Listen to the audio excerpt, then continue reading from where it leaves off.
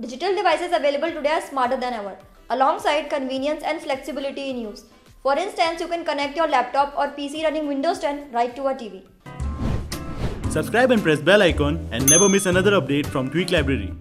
Hello everyone, this is Shivani and you're watching Tweak Library. In today's video, I'll tell a few simple ways to connect your computer or laptop on your TV. There are few easy ways to connect your laptop or PC to a TV. If you own a smart TV, chances are you will be able to connect your Windows 10 PC with the click of a button.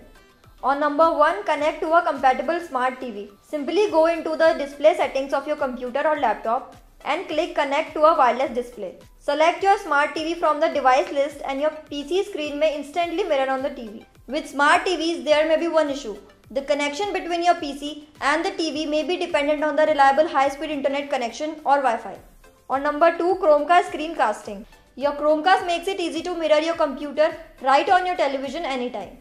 You can always Chromecast from your computer if you have Google Smart dongles connected at the back of your TV. It also works on Chromebooks as well. Tools you need: your computer with the Chrome browser installed, your Chromecast. Steps to Chromecast screencasting. Open Google Chrome, select menu in the top right corner, then select Cast. From the Cast box, select Sources and Cast Desktop. Select your Chromecast from the list. You will ask what you would like to share. Your entire screen is selected by default. Make sure Share Audio is checked, then select Share. A blue casting icon will appear on your Chrome toolbar to indicate you are casting. To stop casting, select the cast icon from Chrome's menu. Select Stop to stop casting. On number 3, Miracast in Windows 10. Let's talk about an independent and dedicated Miracast option available with Windows 10. How to check if Miracast is supported on your device? Press Windows plus R on your keyboard and then type in DXDIAG and hit enter. Press the Save All Information button located at the bottom and save the text file at the desired location. Now open the text file and look for Miracast, and next to it will be the current availability status. Set up and use Miracast on Windows 10. If your TV comes with inbuilt Miracast support, then turn it on. Else connect it to external adapter into the HDMI port of your television and power it on.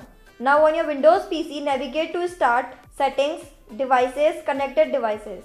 Click on Add a Device and wait for the adapter to appear in the list. Click on the receiving adapter and that's all.